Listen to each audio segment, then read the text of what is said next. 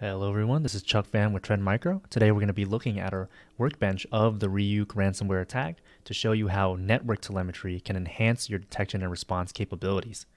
Here we have our workbench that currently incorporates email information to see how the phishing link arrived at the user's machine. The user clicking on that link to reach out to possible command and control servers. We see the file in place here, but I wanted to really focus on our network analytics report. The information coming from our Deep Discovery Inspector allows us to see the network traffic, all east-west as well as north-south, on any machines, including ones that do not have agents or IoT devices.